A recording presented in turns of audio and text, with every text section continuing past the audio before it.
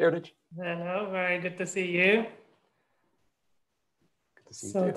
thank you very much for being here today to tell us about your paper. And today we are going to do a bit differently because also we have our first author. Stefan is also here. Hi, Stefan. Hi.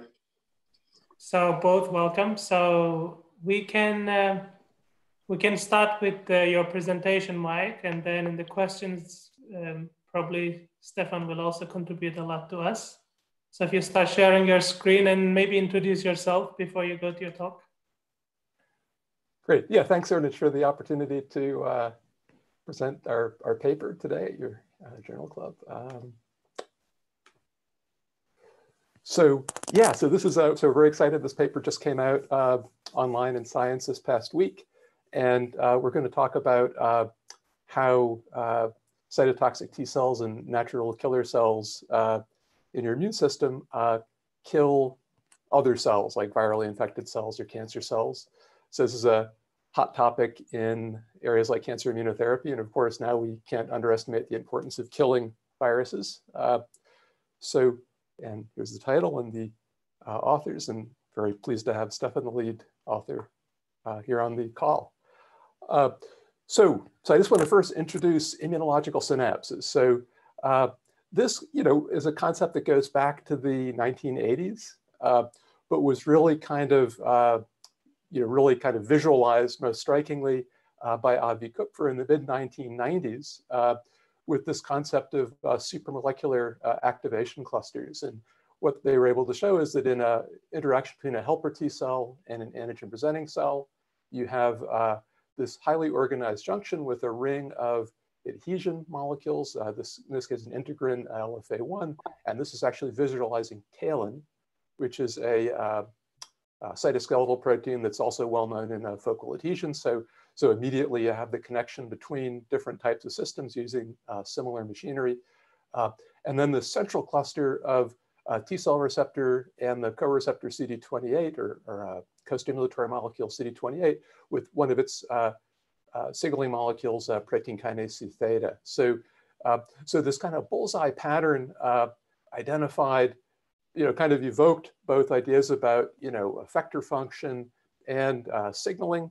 And in parallel, our work utilizing supported lipid bilayers gave us an ability not just to, in a very kind of remarkably simple way, recapitulate what Kupfer had seen in these much more complex cell-cell conjugates, but also to look more at the dynamics of this.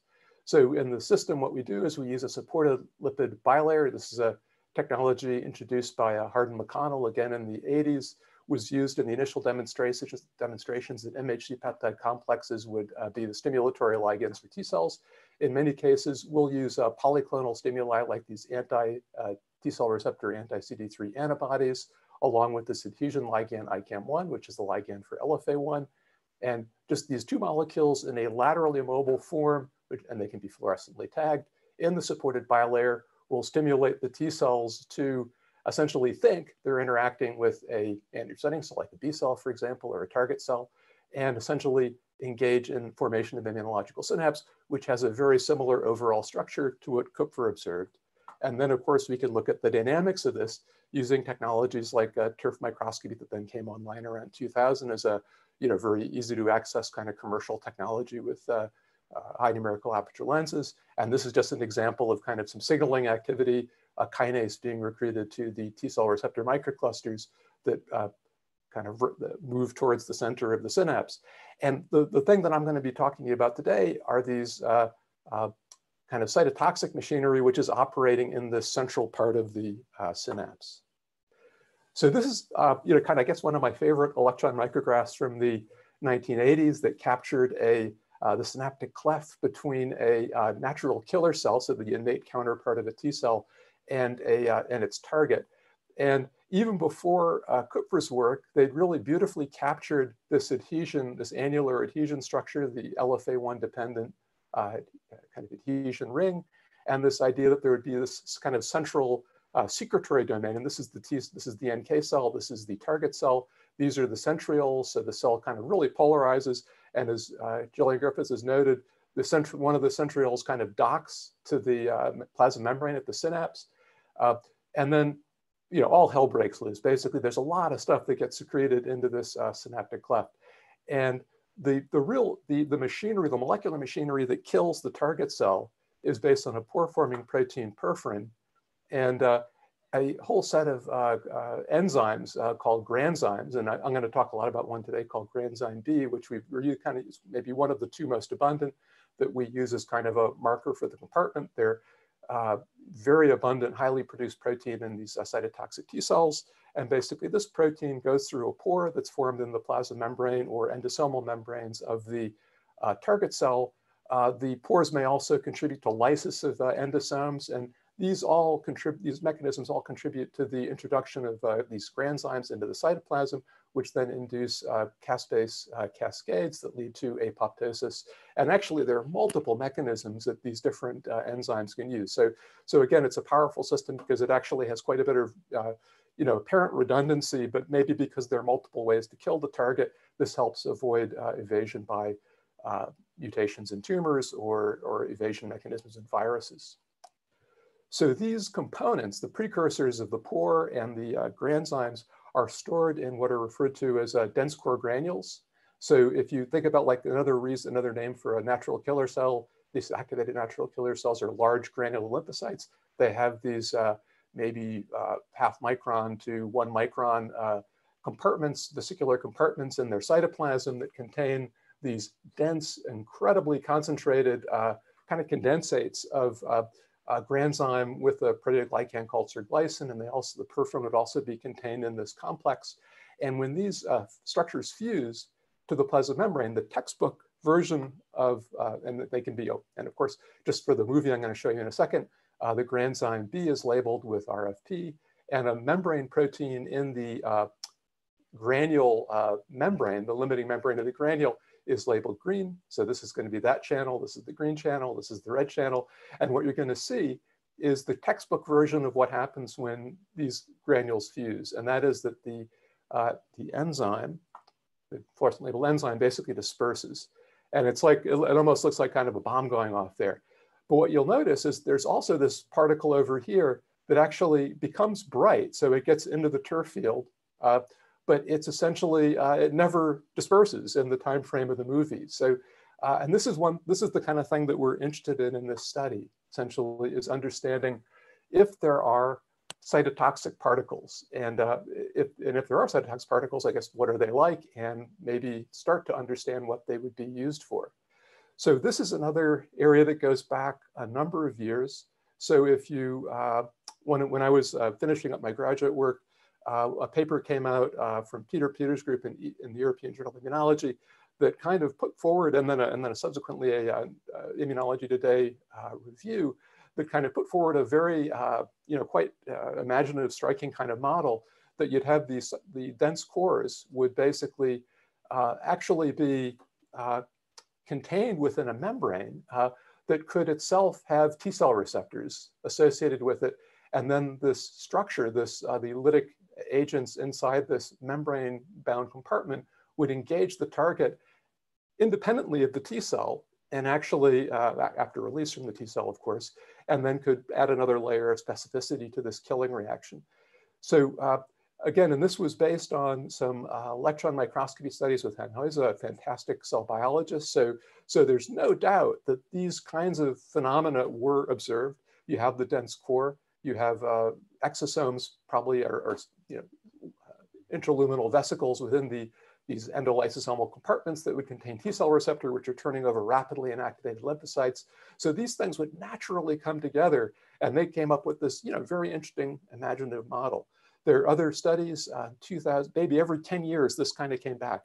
In 2002, studies on the sirglycin granzyme B complex showing that when this complex is formed, it generates intrinsically 100 nanometer particles, because the sirglycin is such a large extended proteoglycan that it binds around 40 granzyme Bs. It forms this large complex. But those complexes are very unstable, and if you dilute the granzyme B, they fly apart very quickly, like those movies I showed you just a second ago. On the other hand, you have cytotoxic exosomes that have come in since around 2012. And the concept that these cells are releasing cytotoxic proteins, the membrane protein FAS, for example, and perforin and granzyme in exosomes, again, coming back to this kind of idea. But again, this is kind of simmered along with a pretty murky understanding of what's going on from a cell biological standpoint. So this is the kind of context that we were starting to work in.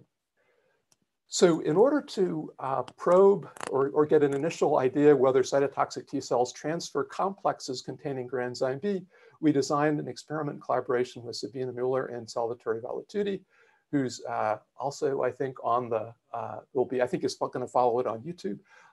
So he basically, they had a granzyme B fusion with M-cherry and this SE fluorine molecule, which is a pH-sensitive fluorescent protein. In this experiment, we only use the M-cherry feature. So we have essentially a red granzyme B, which in the experiment is color-coded green, pseudo-colored green. So then we borrowed a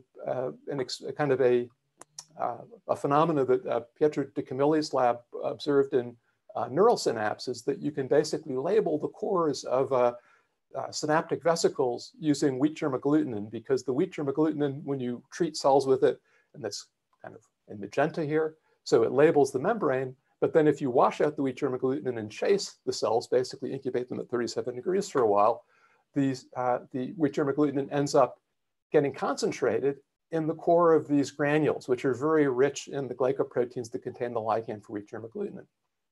So the experiment was basically to look at whether this entire complex that coming from these dense core granules would be transferred efficiently into the target cell, and essentially how many events would we see that basically had co-labeling for these two structures. And again, I'm not really drawing it very carefully here. I recognize this would probably be, you know, the form in which this is in the cytoplasm or inside the target cell, could be in a vesicle, could be in a vesicle that's broken. So we haven't really paid too close attention to that, but basically just scoring essentially these events where we have a strong signal for both in the cytoplasm of the target cell. And the other important thing is that wheat germ agglutinin doesn't interact with granzyme B. So if these things are co-transferred, it would mean that other proteins must be involved to pull them together. And that would be, again, evidence for particles. So here's the movie that Sabina generated, confocal microscope in Toulouse. And you have the magenta, which is the wheat germ agglutinin, and the green, which is the granzyme B. I'm not going to ask you to follow anything because basically this experiment ran as a movie, but then required very careful analysis. But you can see basically the material is moving around. And in fact, in the actual experiment, the target cells are also labeled with a CMAC dye, a blue dye, so that we could distinguish them from the cytotoxic T cells very definitively. So, so Stefan then quantified these events and found that, and the other thing that's important is that these T cells that were being used by Sabina are antigen-specific, virus-specific cytotoxic T cells. They see a cytomegalovirus peptide, this PP65 peptide, and we can basically expose the tumor cells to this or not. If you expose the tumor cells, you get many of these particles where you have both signals in the cytoplasm, so on the order of 20 per cell, whereas if you don't pulse them, you don't see these. So this observation gave us the confidence to believe at this point that there were these particles that were being transferred with granzyme B and other proteins and complexes, and that we started to think of these as supramolecular attack particles, or SMAPs. So I'll refer to these as SMAPs subsequently. So one question that came up about these, especially from those movies, say, where we had to wait up to an hour for these things to accumulate to a level where we could count them, is this like kind of a slow mechanism related to how these particles may be a slow mechanism relative to the rapid release I showed you a moment ago, where the particles just kind of essentially, or the granzyme B just essentially disperses when it goes into the extracellular space, presumably just the dense cores dispersing. So in order to do this, we basically, Stefan did some experiments with the construct that we obtained from the Valitutti lab. And now essentially we're going to use both of these fluorescent proteins. We'll use the M-cherry to basically track total granzyme B, and the fluorine construct to track the emergence of the GFP into the extracellular space, because this the fluorescence of this GFP is quenched in a low pH environment in the granules, but it becomes fluorescent when it's released. So now if you look at the movie, it's going to go way too fast. And you see it's already happened. Basically, within 12 minutes, we already have a strong signal here. Let's see if I can rein this in. Oh.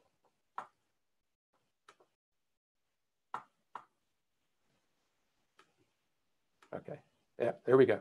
So between 0 and 1 minute, basically as fast as Dustin was imaging, and he was somewhat limited by photo bleaching as to how fast he could image, basically has these green structures emerging from this cloud of total granzyme B. So again, the cells reserve much of their granzyme B in these stores, but then within a minute and then a few minutes later, you have multiple particles which are granzyme B positive. And again, some of them are probably dispersing, and we can't, that's happening faster than we're imaging, but some of them are basically staying. And at this point, I could just point out, and the data's in the paper, that about 50% of the granzyme B is released in a soluble form and 50% in these structures that we're calling SMAPs.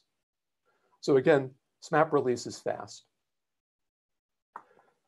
So the next question we want to ask is, can SMAPs kill? Can they kill other cells? And can they do it autonomously? Can they do it on their own without the cytotoxic T cell around? So in order to do this, Stefan essentially set up the bilayer, allowed the cytotoxic T cells to release their SMAPs for 90 minutes at 37 degrees. So he basically allowed pretty much the reaction to go to completion, the cells to release as much as they could. And then he knocked the cells off with cold PBS and just kind of tangential flow in a flow cell. And this tangential flow affects the cell much more than it affects these small particles. So the particles remain, at least, well, that was a question actually, whether the particles remain.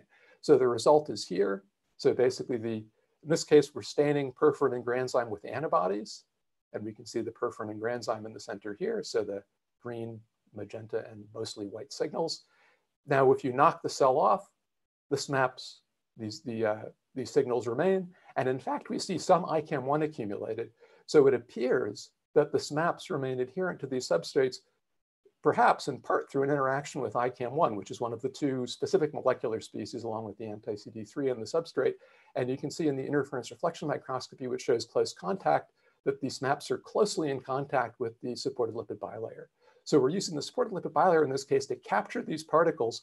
And now we can come in with a viable target cell, happy live cell, and see if we can kill it. And when we kill it, it'll release LDH, which is a cytoplasmic enzyme, and that's easily assayed in the extracellular space. And we use this as a way to, people used to use the radioactive isotope chromium, but no one uses radioactive isotopes anymore. So this is much, much better. The result of this experiment is shown here, that basically when we elicit the formation of SMAPs with increasing concentrations of anti-CD3, they become increasingly cytotoxic. And this is a phenomenon that we don't really understand the basis of at this point, but again, is quite interesting that the arming of the particles or their activity seems to be related not just to any trigger to release them, but the strength of that trigger. So again, and some controls.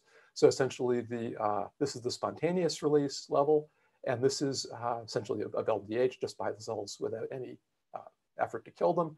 And this is just showing that basically under these conditions, basically we don't see any LDH activity in the SMAPs themselves, which would obviously be a problem for the experiment. So we don't see that. So the next question, so SMAPs can kill autonomously without the help of the cytotoxic T cell that produced them.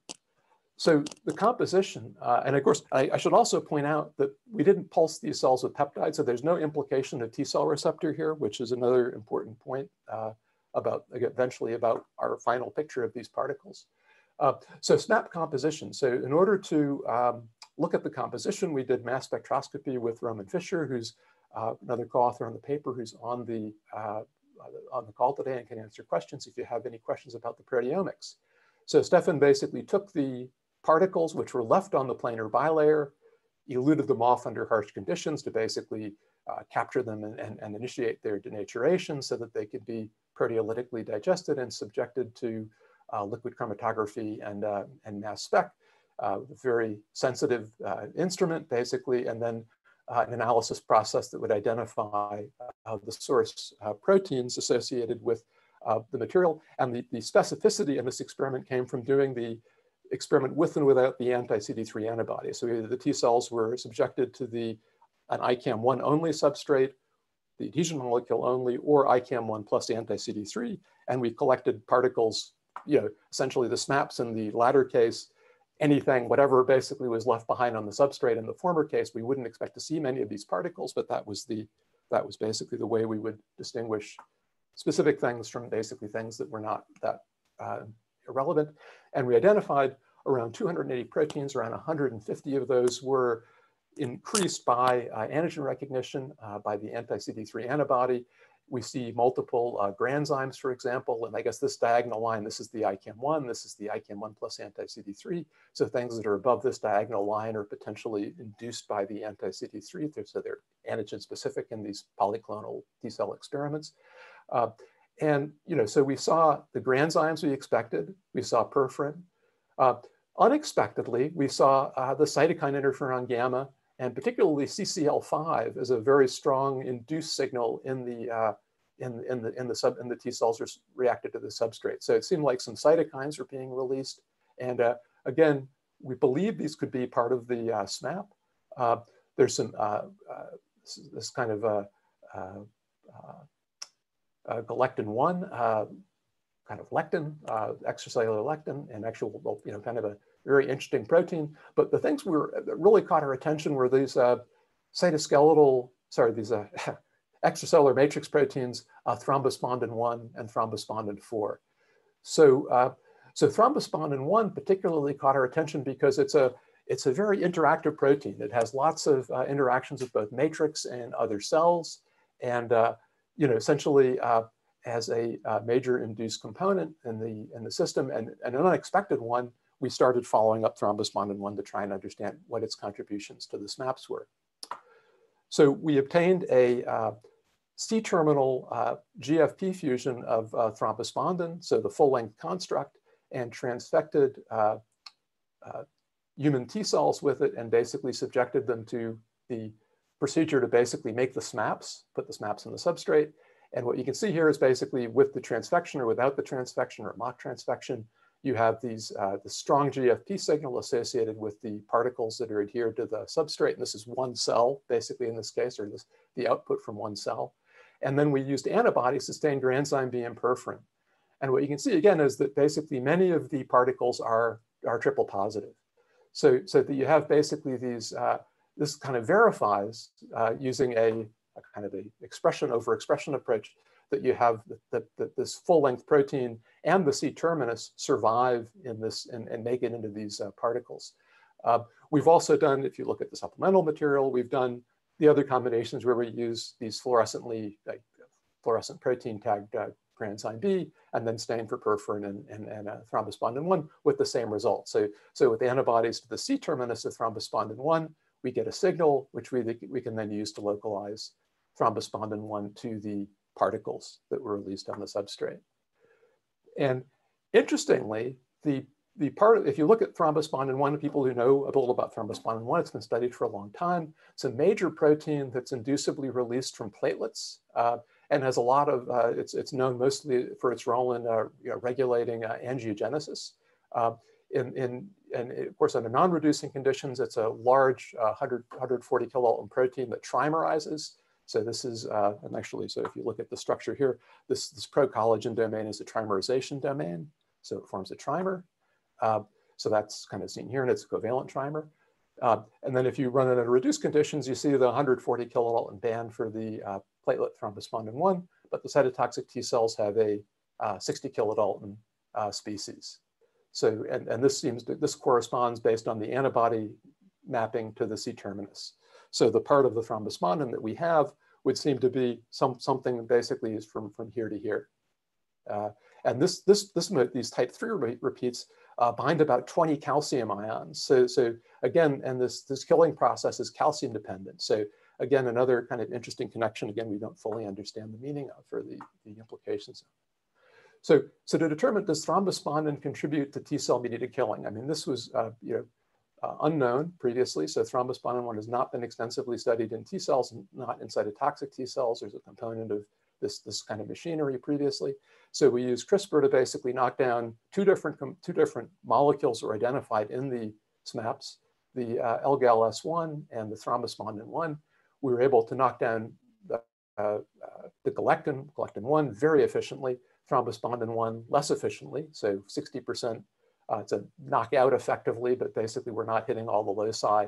And perhaps this is a protein level measurement, so maybe there's an issue of the protein turnover. These proteins are stored in granules, so they may take a while to wash out once the cells are, the loci is targeted. But at any rate, we had a significant knockdown, and we saw a decrease in cytolytic activity in the thrombospondin 1 compared to the control, but not the galectin 1. So galectin 1 is present in the particles, but not functionally relevant as far as we can tell. At least maybe it's redundant, perhaps contributes, but not in a unique way. Whereas thrombospondin 1 seems to contribute in a unique way. Of course, we would be looking forward at this point to doing more efficient knockouts so that we could actually get rid of all the protein and see really more quantitatively what the extent of the defect is. But we were very happy that there was a defect related to this new protein we'd found. So in order to better understand the structure of these particles, Stefan basically relied on his earlier training in using localization microscopy. And this is a method where you can basically take diffraction limited samples that you normally couldn't resolve due to the diffraction limit, and basically use single molecule localization by making the fluorophores blink to construct much higher resolution images. And this is kind of a way to look at, you can kind of write secret messages if you write them small enough. But if you have a storm decoder, you can basically very quickly figure out what's being written here. It's basically our institute logo. So again, this is just basically a simulated data to illustrate the point. Now we're getting to this 20 nanometer resolution, which is again very useful for understanding the structure of particles like this. So again, now we went back to wheat germ agglutinin. So we knew that wheat germ agglutinin seemed to be binding a structure that was associated with these particles that was not granzyme B, but was essentially presumably present in a very high concentration.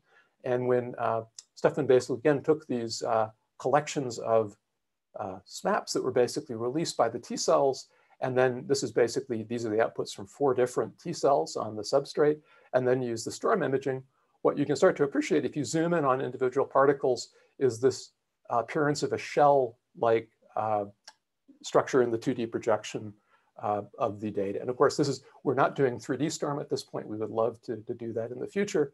But at this point, this projection would suggest a shell around the outside of the particle. And the particles are around 120 nanometers with the fluorescent dye and the size of the lectin itself and contributing to that. And they're around, again, 20 to 30 of these released per cell. So this was basically the first kind of structural description we had, is that these particles don't seem to be homogeneous. And in fact, as I mentioned before, we thought they might be vesicles initially, but the fact that we could stain the granzyme B and perforin with antibodies suggested to us that there was, that again, the particles might be different, like maybe not lipid-based.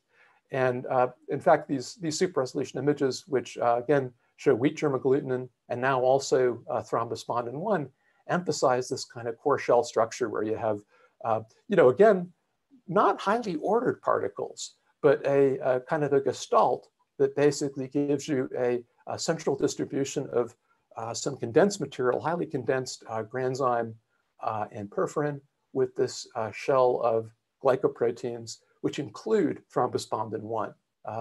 And again, very diverse, detailed structures, but again, an overall picture of this core shell structure. And again, within this core shell structure, so even if there is a dense shell of glycoproteins around the outside, we can access the core using antibodies, which are 150 kilodaltons. So again, suggesting a dynamic or porous structure, again, which again would not be consistent with this wheat germ agglutinin, for example, staining a lipid membrane, which would require permeabilization. So now, in order to get a better physical feel for these particles, we went to Diamond Light Source, which is in South Oxfordshire, and were introduced to Maria Harkialaki by Dave Stewart, who's a faculty member at Oxford and one of the directors at Diamond. And I think he was talking to us at some point over time and realizing what we do and thinking, wow, you know, they should really talk to Maria. So, and he was right, because this was a great opportunity. So this is so cryosoft X-ray tomography is a imaging method where you essentially freeze objects maybe up to 10 microns thick, biological material, unstained, vitrify them, rapid freezing in liquid ethane on a EM grid, and then basically use very refined X-ray radiation, soft X-rays off of the beamline, focusing them through your sample as you tilt the sample. And this is just basically kind of some of the steps. So we put the cells, we put ICAM1 and anti-CD3 on the grids. We put the cells in the essentially the cells on that grid, which then act sort of like the planar bilayer in the earlier experiments. Incubate at 37 degrees for some period, maybe an hour or so, to allow this SMAP release process to go to completion. Either we remove the T cells or we don't, depending upon the individual sample. Maybe inspect the grid to check that something is there. Do the plunge freezing rapidly, not leaving the cell at room temperature for very long, or subject it, or to try and preserve, particularly when they're live cells, to try and preserve their structure as best possible. And then essentially performing the imaging on this beamline instrument, and then essentially doing an analysis of the tilt series to reconstruct the three-dimensional volumes. And of course, they can do, they have a sim system set up. We haven't got to the point where we've extensively had the chance to do correlative imaging. But in this case, we use the ability to control the conditions to basically be able to predict when these particles would show up, and then use the appearance of the particles under the conditions of T cell stimulation to get specificity in this case. And what Stefan was able to see with Maria on the beam on the system was that the conditions where you have anti-CD3 plus ICAM1 and you're producing these particles, we now see the expected clusters of small particles on the surface, which are only present when you have the anti-CD3 stimulation.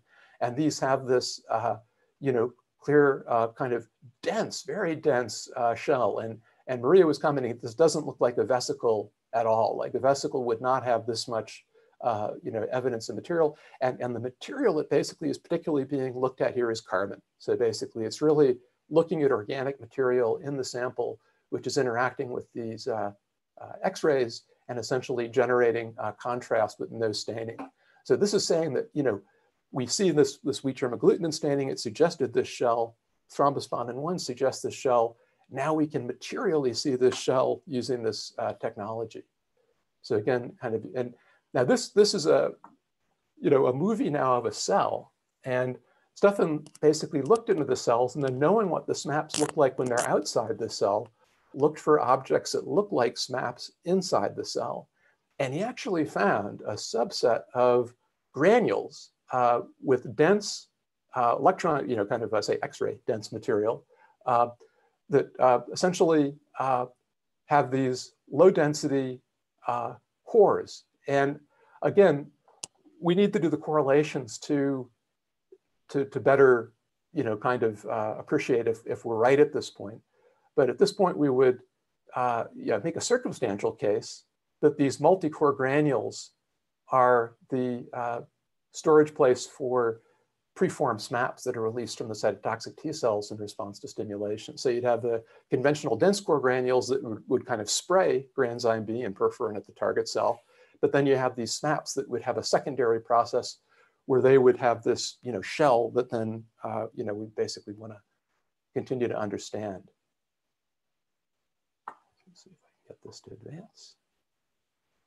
Oh. Yeah, so one last thing I want to talk about is, I know this is kind of a lipid interest group, almost done. So time is not, I'm taking longer than I hoped. So we also basically have this FAST protein that is a cytotoxic protein from the CTLs So you have basically,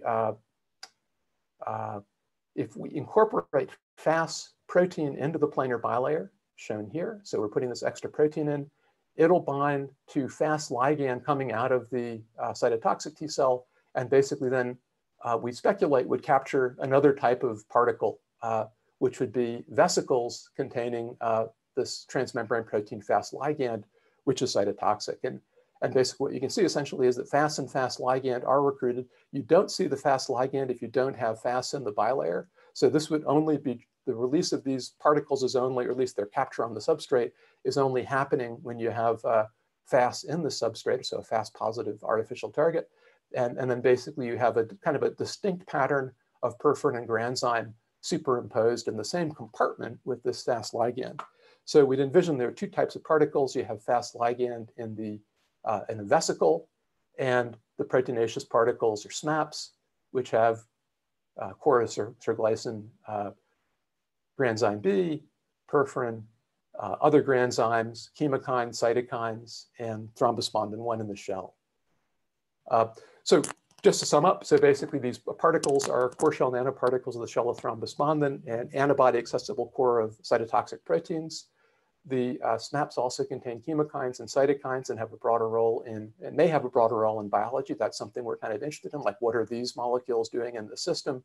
Are they recruiting cells that then would be killed when they come in contact with these structures? That would be of interest.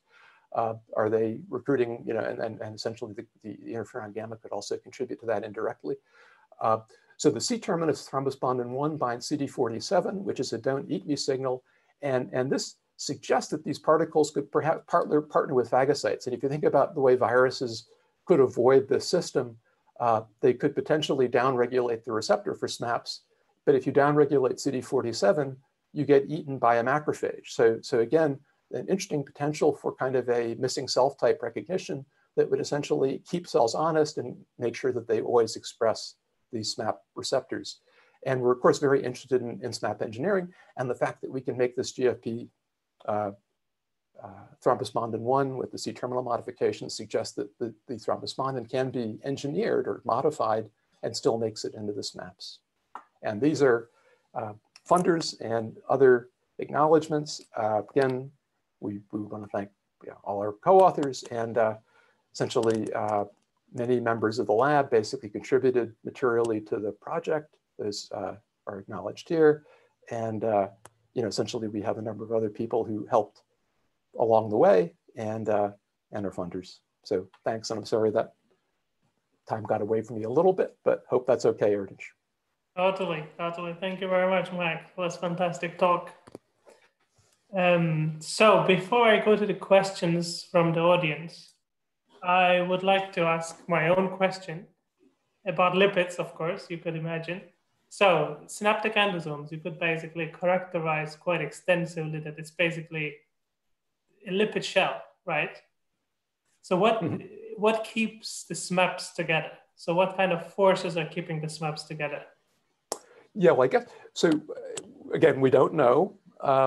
So our speculation would be that the core, core of the SMAP is probably perhaps the cerglycan granzyme B condensate. So this is kind of a negatively charged polymer with a positively charged protein. So there's electrostatic forces be holding those together, but we know you need to keep the granzyme B concentration up in the high micromolar, like 40, 50 micromolar, to basically drive this condensate formation. So the shell, I guess, would have to be containing that condensate in some way and keeping it from dispersing in the extracellular space. And these things are stable for like an hour. Now, thrombospondin 1, that, go back up, where was this? Yeah. So this part of thrombospondin 1 is highly acidic, and it's known to inhibit perforin in its acidic, in this highly acidic, low calcium kind of state. So it'll complex a perforin and kind of, but when calcium is present, so between 10 micromolar and 100 micromolar calcium, or maybe 300 micromolar calcium, you titrate these 20 sites, and that changes the structure. It basically makes the structure much more compact, and pulls it in around this lectin-like domain at the C terminus. And this lectin-like domain is what binds CD47. So we think the storage form and then the extracellular form, when you have calcium or not have calcium, probably is different. But again, how that really affects the triggering of these structures and like what those cells that we dropped on there had to do to trigger these, we don't know. But we suspect that there's some kind of a porous yet effective shell, and maybe it's some kind of electrostatic shield or something that keeps the granzyme and perforin from flying out slowly, or even, you know, it keeps it for 24 hours. Okay, so one of the questions from the audience, from Pieta Matila, very interesting. How much protein extracted from the SMAPs did you need for MS? How many cells were required? I think this is a question for Stefan or Roman. Okay, so if I can answer that question. So SMAPs from approximately 3.5 million primary CTLs is enough. If you are using CD8 T cells, in this case, you need to make sure that all of them contain granzyme and perforin. Mm-hmm. So 3 to 5 million primary CTLs is sufficient for mass spec analysis. More is better, as all mass spec people will tell you.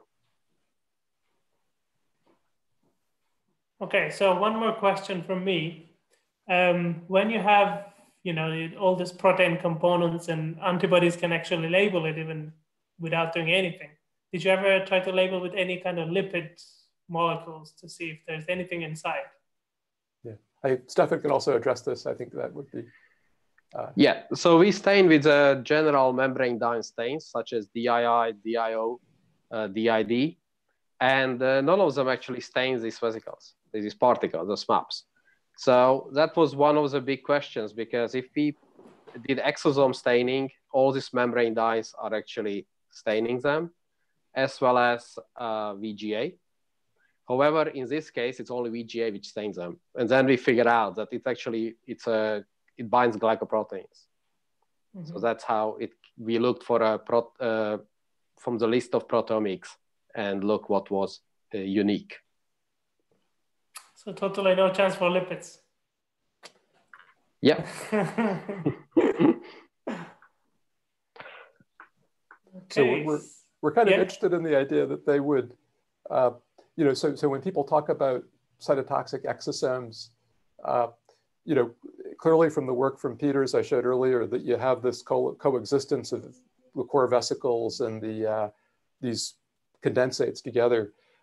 It may be that when these things are released together, like you see for FAS and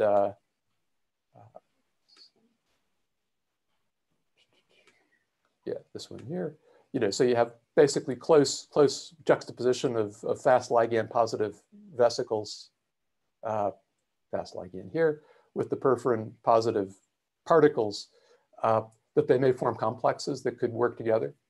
And that would be one possibility for getting lipids involved. Thanks for finding a way, Mike. Well, it's fine. So, always looking for ways. So can we also call these particles, let's say, a liquid particle, or it's more like a gel particle? You know, I think we're not really sure. So I think right now, if you look at the old EMs, the core parts of these things look very spherical, like perfectly, in some EM preservations, like perfectly spherical. So I think that they look like they have some characteristics of like a condensate, like a droplet in that context. But the shell in both, you know, again, scanning through old EMs and what we see looks much more heterogeneous. So maybe much more of a solid type, yeah, gel-like, probably the shell may be more of a gel-like structure than whereas the core may be more liquid. That'll be interesting to measure. For sure, yeah. So David Imos from Turkey, she's asking, how can sperm composition change during viral infection or maybe general infection? Do we have any idea? We'd love to know, actually. This is sort of, we're starting, obviously, it's very popular to think about ways to combat COVID-19 and SARS-CoV-2. So we're starting to think about whether does the innate specificity of these particles have any selectivity for an infected versus a non-infected cell, that kind of thing? And would, things like exposure of the T cells to type 1 interferon or something like during a viral infection, would that change the composition of SNAPs? We don't know at this point. Another question from Simon Davis. Nice work, Mike. Any indications how the other 80 or so proteins are concentrated in SNAPs? Yeah, so the chemokines, I guess, could be pulled in by a similar mechanism to the granzyme B, although the granzyme B gets to these compartments because it has mannose-6-phosphate, so it's shunted towards that compartment. How, things like the chemokines and the interferon, which again are a small number of proteins, but kind of interesting, whether they're going with the sirglycin maybe, which is a pretty ubiquitous protein in general. If you look at its distribution, it's pretty much expressed everywhere. So whether like sirglycin would be kind of a molecule that's sort of helping capture some of the other cargo. And then there are these other proteins in there. I don't know what Stefan thinks, and Roman, but there's just a whole bunch of like kind of cytoplasm. I said cytoskeleton earlier by mistake, but like there's filamin and there are other kind of clearly cytoskeletal proteins there. And ribosomal proteins, I don't know how they get in there. If that's autophagy or what. Do you have any ideas, Stefan? Well, to address this question, I looked for some of the proteins what we actually had there already, like thrombospondin 4, and that was more looked like a cluster on one side of the SMAPs. The same was for the galactine behaved similarly to a thrombospondin, so formed basically a shell, and I was not looking for the rest. So that's something what we want to investigate more in the future.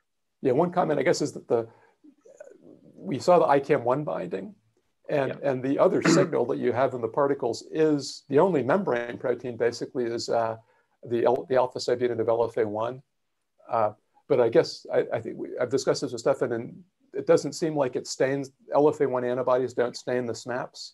So we think that's probably little membrane fragments that are probably just inevitably going to be left as we knock the cells off that have LFA1 in them.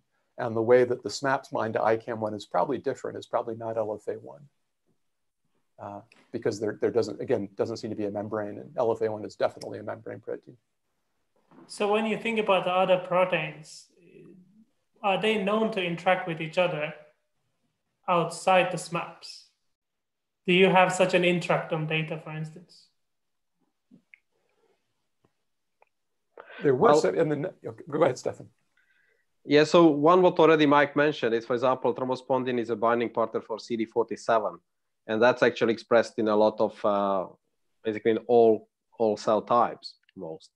So maybe that's one of the key. And most of these thrombospondins are having multiple different ligands.